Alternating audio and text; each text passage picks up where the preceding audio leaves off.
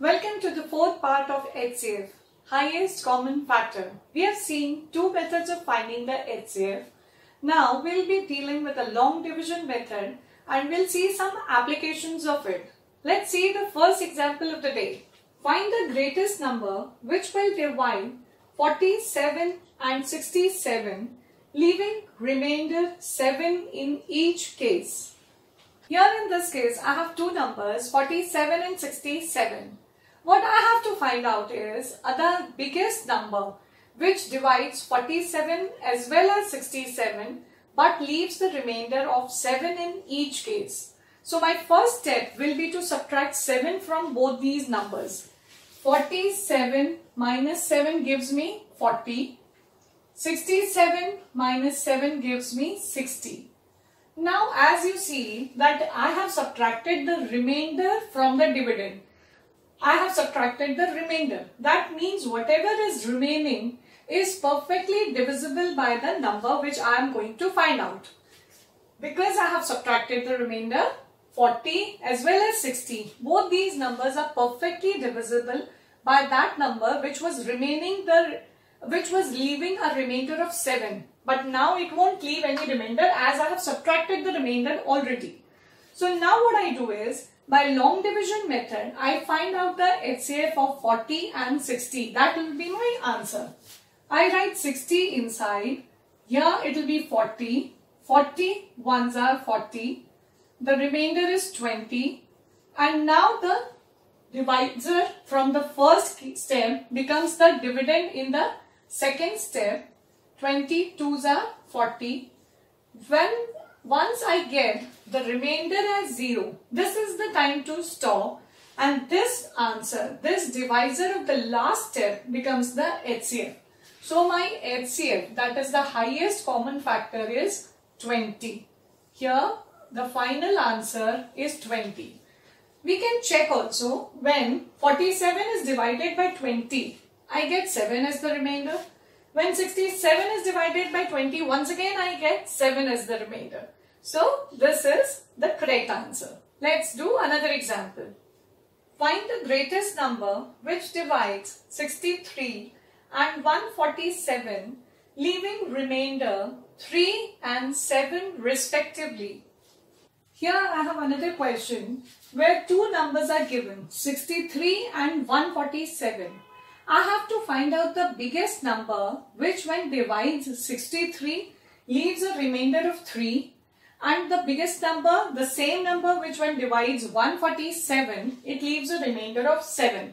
So as in the earlier case, we have to see that once we subtract the remainder from the dividend, the divisor will be perfectly divisible by the dividend.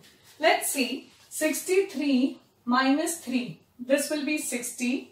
Here 147 minus 7 will be giving me 140. Now these two dividends, that means these two numbers are perfectly divisible by one same number, which will be the biggest number, that is the highest common factor. Let's start doing the long division method. 140 being the bigger number will be inside. Here it will be 60. 62s are 120. Once again the remainder 20.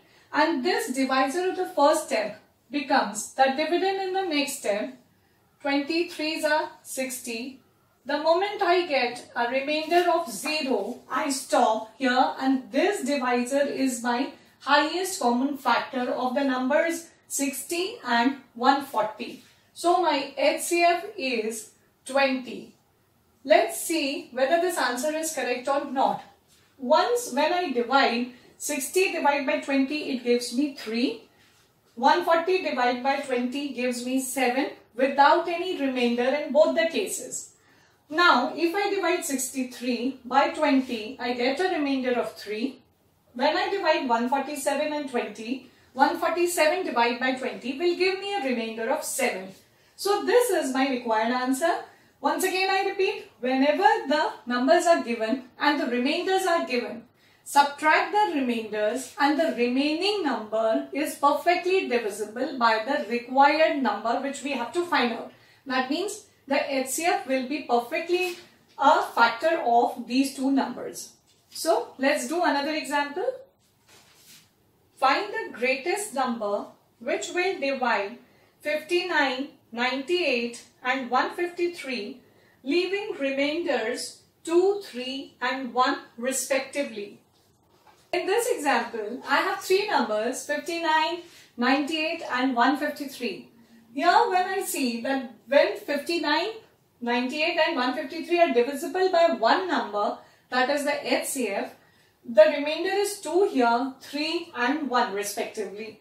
Let's see how to proceed with this. 59 minus 2. My first step is 59 minus 2, that is 57. Similarly, 98 minus 3 will be 95 and 153 minus 1 is equal to 152. You know why we are doing this now? Because we know that when the remainders are subtracted from the numbers, these numbers become perfectly divisible by one number which we have to find out. So now let's start doing the long division method. 95 and 57. 57 will be the divisor. 95 being the bigger number will be the dividend. 57 ones are 57. I'm having 38. Once again, this becomes the dividend. The divisor of the first step becomes the dividend. 31 ones are 38. And this is 19. 19 and this becomes the dividend here, 38. 19 twos are 38 and my remainder is 0. So that means 19 is the highest common factor of 57 and 95. Now what I do is I check this 19 and 152. Whether this is also divisible exactly by 152. So I write 152 here and 19. 19. So 19, is it a factor of 152 or not? Let's see. 19 into 7. Let's do 19 into 7. 63. 9 ones are 7 ones are 7. 133. No. Maybe 8. Let's add 19 more. Yes. It becomes 152. That means 19 into 8. 19 8s are 152. I get the remainder as 0. That means 19 is the HCF of all three numbers 57, 95 and 152. So my final answer is 19. We can check this out by dividing 19 by 57. We get a perfect number, whole number. 95 divided by 19. Once again, it doesn't leave a remainder. 152 by 19 we have seen already is 8.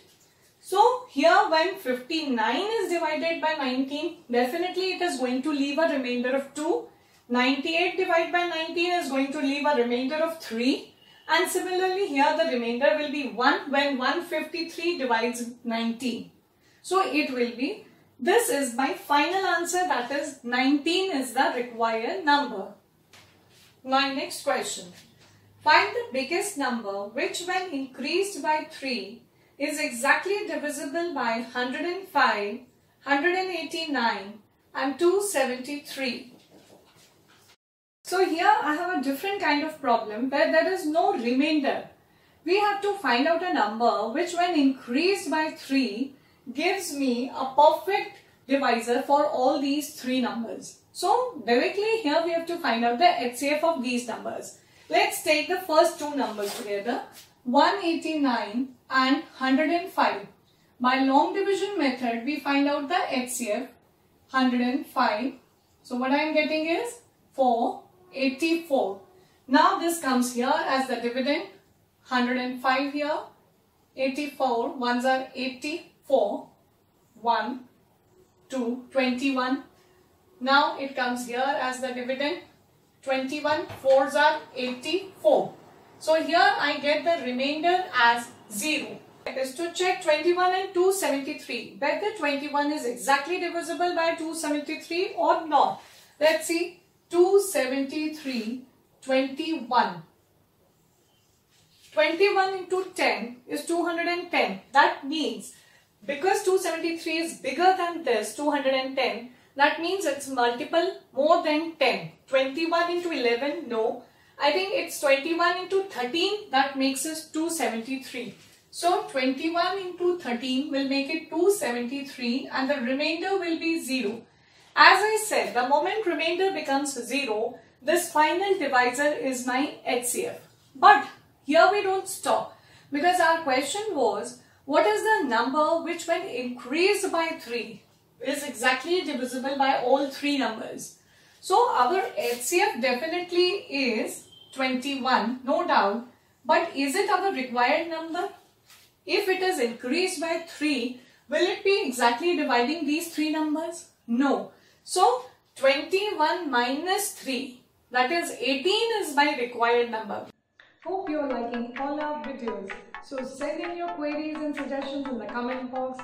Share the videos with your friends and watch out for the latest videos. Press the bell icon. Subscribe to Idea Infinity.